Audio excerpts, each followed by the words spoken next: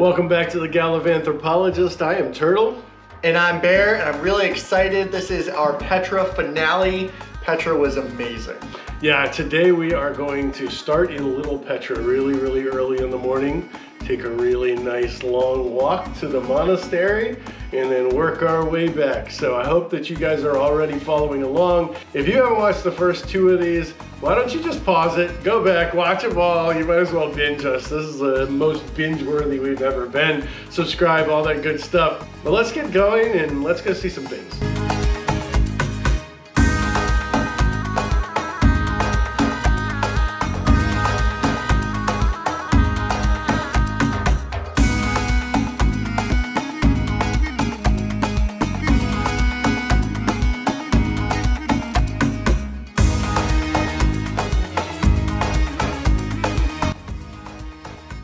Hey guys, welcome to Sik al-Barid, better known as Little Petra.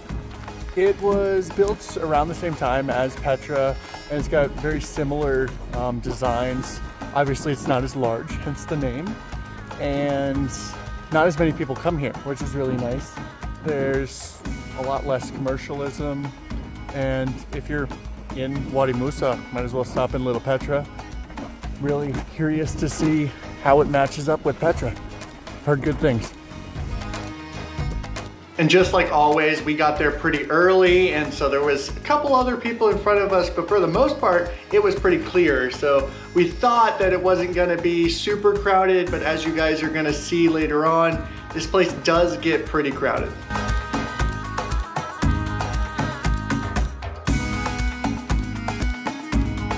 The first thing you're gonna come to is the first of the tricliniums.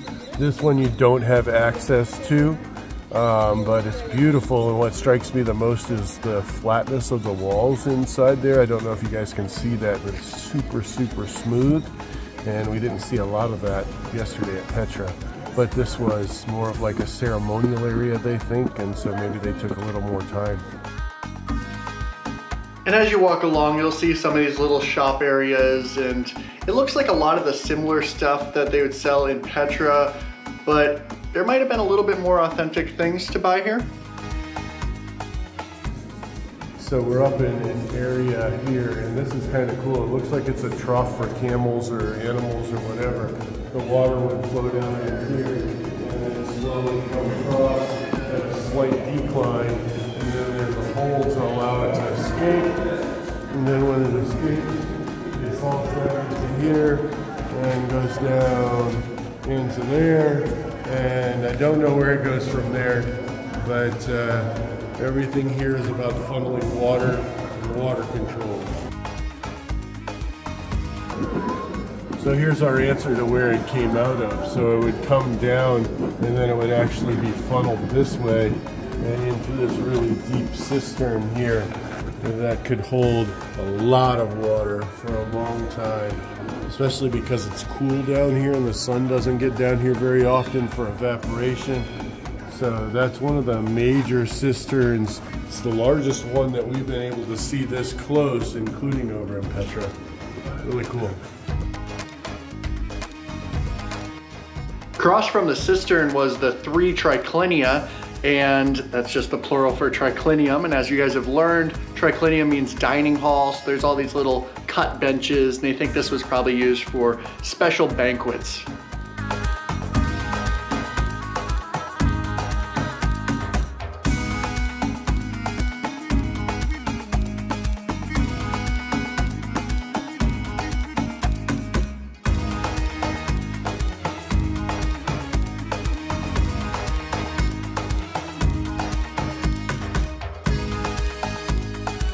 We're here in the painted biclinium, and this is kind of important for an argument here.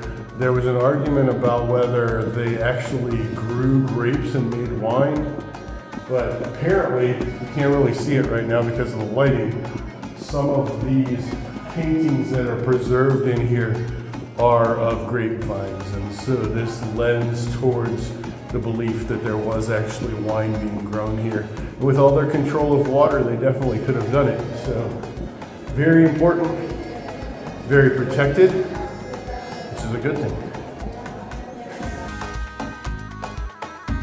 There's not a whole lot of attractions in Little Petra, but take the time, check out the tricliniums and the cistern, and then when you get to the end, there's this staircase, and up there is a beautiful viewpoint and the beginning of a different trail.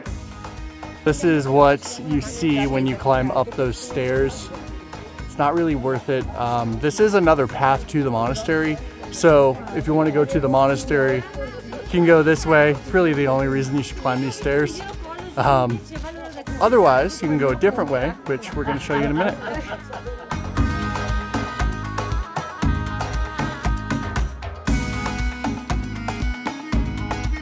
If you don't want to hike the 7 kilometers going up and down all the way to the monastery, you can take a shuttle 4x4 from Little Petra. It's 5 JD per person, and you just walk like 2 minutes, catch the truck, takes you up there, and then you can talk to the driver. You kind of have to negotiate your way back, but there's also a way to come back on the truck instead of having to hike. So let's go check out the monastery. And for those of you who have been with us for a while, our earlier name was Old Souls Travel, and we do like to hike. So we're not telling you not to hike, we're just telling you if you did 26 miles the day before, maybe you save yourself like 6 hours of hiking either way, and take the truck. There is a nice hike on the end, and the ride is pretty invigorating. So we're on this truck, essentially, with a bunch of seating, and it's taking us to the monastery from Little Petra. It's like 5 JD per person. It's actually pretty comfortable, and you get to see a lot of cool sights that you wouldn't normally, at least not without having to walk for hours and hours. And the hope is that we can talk to him, maybe pay a little bit extra, and then be able to have him take us back as well. Otherwise, we'd have to walk, and we walked a lot yesterday in Petra. Not really feeling up to it, much more walking. But monastery will be beautiful, and really looking forward to it. And just in case this is your first time watching The Gallivanthropologist, I love to drive. The windier and the crazier, the better. As a matter of fact, we're going to be driving all the way around the world here soon. Man, I would love to have driven there. Yeah, it was cool.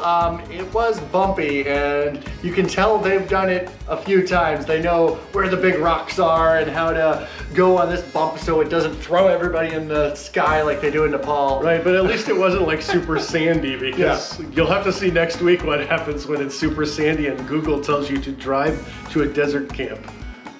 It doesn't work out, just like a little side note there. Not at all.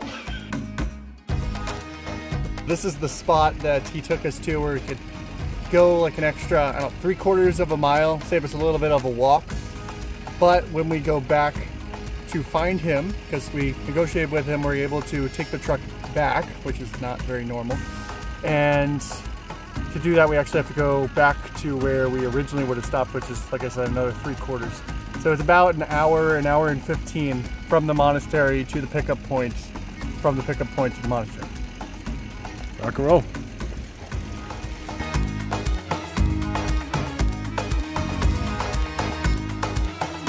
I am really glad they haven't decided to make a road all the way to the monastery, because that hike is awesome. Yeah, our legs were a little tired, but man, it was well worth it. The vistas were awesome, got some great Instagram shots. Yeah, but sometimes you're like hanging off of a cliff for those Instagram shots, so they have to like shore everything up, and we got to see them actually working on that. I think it's really cool that we get the opportunity to see them actually like building the walls around the walkway, and they're using like a mud and manure mixture to hold the bricks in place. It's really cool to watch, and it's just a cultural experience.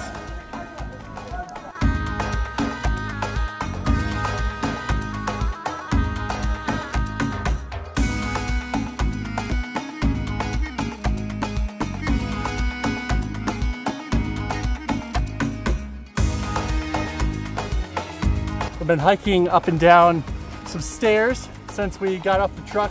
It's been about 40 minutes and we're here. Welcome to the monastery. It is absolutely gorgeous, and I definitely recommend doing this hike. There's a lot of really pretty views. This site is well worth the walk. Behind me is Adair, or the monastery. It's quite large. It's one of the largest in Petra. It's 48 meters tall. And in the 2nd century AD, the Nabateans would use it as a biclinium, or a meeting hall, and they'd have meetings and religious activities. And then later on, the Christians came and they turned it into a chapel, hence its name, the monastery. And there are actually crosses inside of it that you can't see, but it's really awesome. And honestly, if it wasn't so hard to get to, I think that this would be more famous than the treasury, because it's breathtaking. And there are a couple of places where you can get some good shots of the monastery for Instagram and stuff like that. I especially like the one that was in this little cave right across the way, and that was cool. There's always cool little holes if you want to get creative, and it was nice spending a little time just marveling at it. But we knew that there was a heck of a hike back, so it was time to grab a little drink and then get on the road again. Well, that's a wrap for our Petra trip. We are on the truck back to Little Petra, and then we are going to make our way to Wadi Rum. It has been absolutely amazing. All I can think of is that Petra probably should have been higher on my bucket list.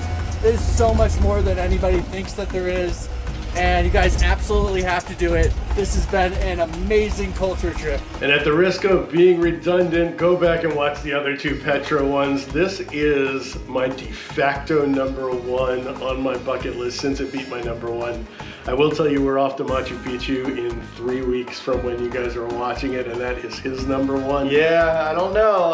It's gonna be really close. Petra was amazing, but Machu Picchu still, I don't know, I have high expectations, but I hope you guys enjoyed this, enjoyed our entire series. It was awesome. Next week, we're gonna be going to Wadi Rum, and you get to learn a little bit more about why Dad shouldn't drive in the desert, and we have ride camels. Stayed with Bedouins, had traditional food, sunsets. Man. Campbell sucked though. Anyway, you'll have to see that too. But we're glad you're here. We're glad you're sticking along with us. We hope that you find yourself in Jordan soon. And as always, find yourself on a journey.